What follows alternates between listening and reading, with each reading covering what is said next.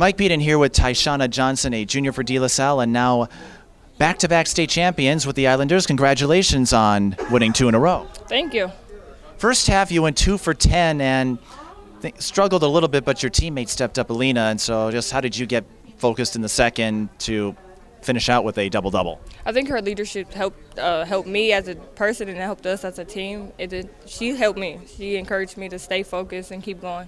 One of the unusual habits with DeLaSalle is the last couple of years you start out by losing your opening game at Hamlin and then you come out and win the state title. Is that some kind of secret plan to throw us all off, or what's going on? No, I'm kidding. No.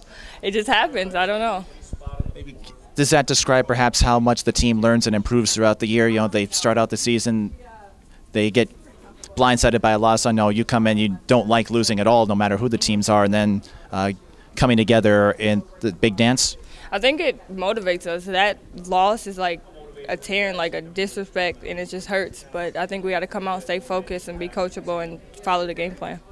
What was the atmosphere like this year? Because last year, of course, there was a lot of the crazy headlines. This year, not as much, at least that was published. So a smoother ride for DeLaSalle in that sense. So I guess how did the team's family bonding, though, stick together from last year to this year?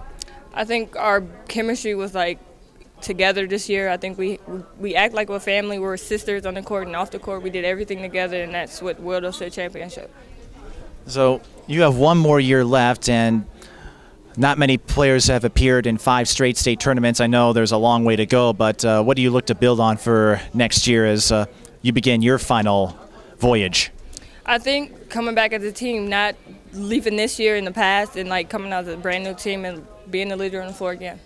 And talk about the game a little bit more tonight. DeLaSalle just owned Richfield on the boards and forced Jessica January to a 3 of 16 shooting performance. Was that the game plan, or just how did things turn out? Yeah, we had one of our best defenders to guard her, and we knew that she'd stop her, and that's what she did. And anyone you want to say hi to that might be watching this? My mom, my grandma, everyone, my fans.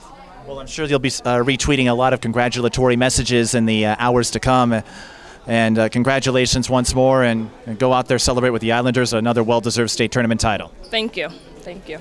Tyseanna Johnson of DeLaSalle.